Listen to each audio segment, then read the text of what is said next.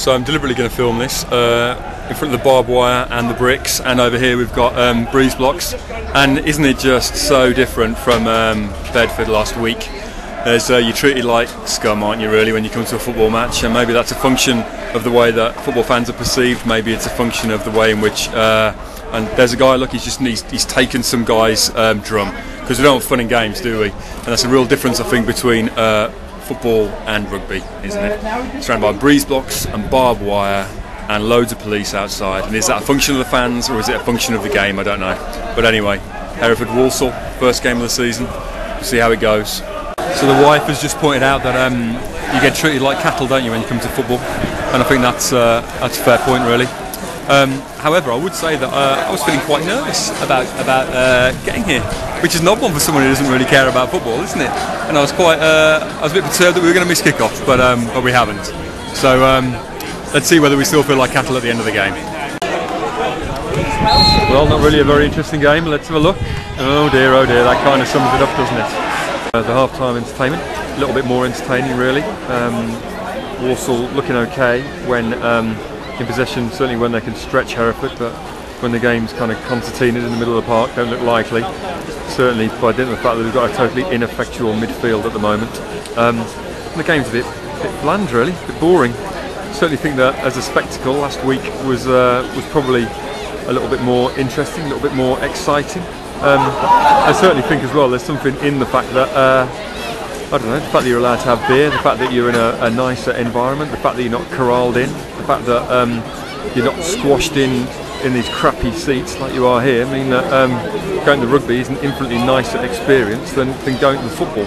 So we've had a few texts in, one from Matthew Orton, who's having as poor an afternoon really up at the Gal Farm Stadium with Leicester, as I appear to be having here at Walsall, where the half-time entertainment's damn sight better than what's on the pitch.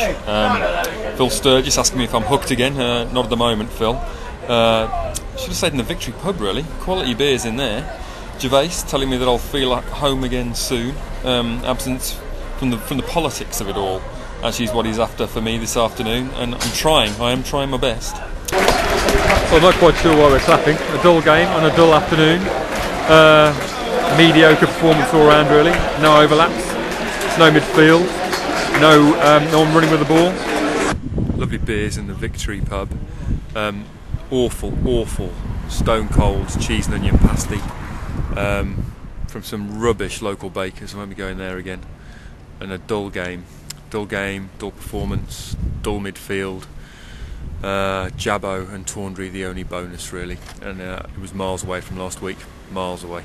And I think what's worse is that actually I was quite looking forward to this game after last week, and that kind of sense that we were at a bit of a village fete, and I was kind of looking forward to a sense of belonging, but the atmosphere was flat, and the performance was flat, and the kind of nervousness I felt before the game started really sort of petered out, and it was that kind of petering out really that's left me a little bit flat.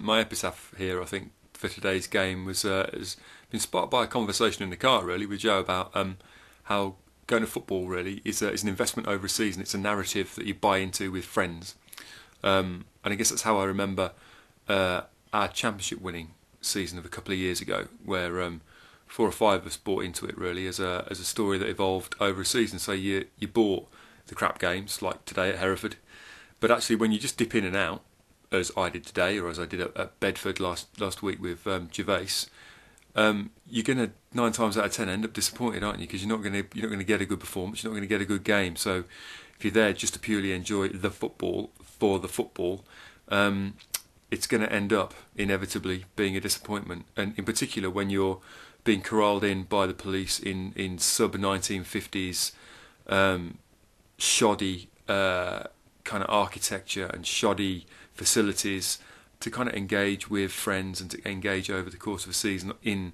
a narrative, taking part in a story. That's what you go for, and just dipping in and out is going to end up being a disappointment.